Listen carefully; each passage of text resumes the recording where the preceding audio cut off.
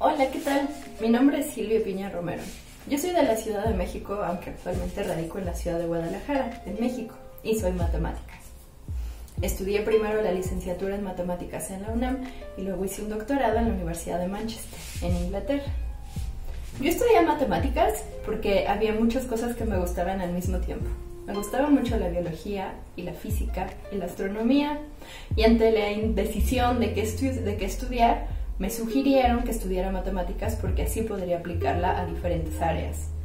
Esa fue una muy buena decisión porque resultó cierto. Entonces me ha dado chance de trabajar en problemas, por ejemplo, de bioingeniería, en la detección de crisis epilépticas a partir de electroencefalogramas.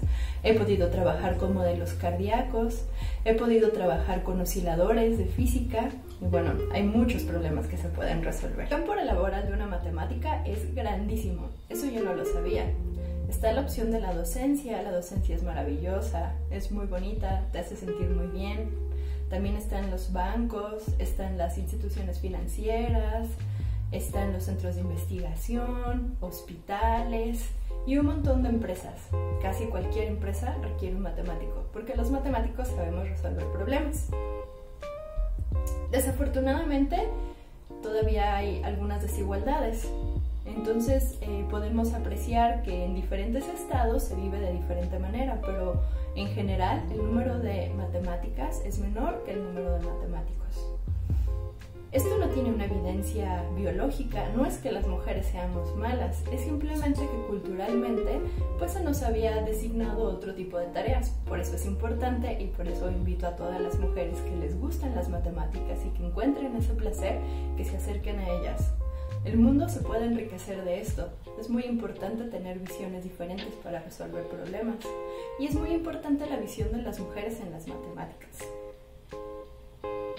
En la actualidad yo trabajo en una empresa pequeñita que se llama una consultora de análisis de datos.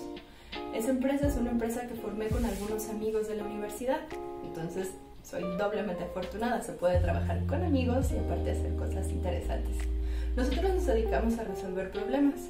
Diferentes tipos de problemas. Uno, por ejemplo, que nos pareció muy interesante y que fue muy largo, es poder determinar cuántas personas van a ver una película. Trabajamos para una distribuidora de cine, entonces ellos querían saber, bueno, dada una película, ¿cuántas personas van a ir a verla? ¿Nos conviene ponerla en el cine? ¿En qué momento deberíamos de ponerla? Todas esas preguntas nosotros pudimos responderlas a partir de hacer un análisis estadístico de cómo se ha comportado el cine. Bueno, los problemas son muchísimos, el campo laboral es grandísimo y pues está la invitación para que todas las niñas se involucren más.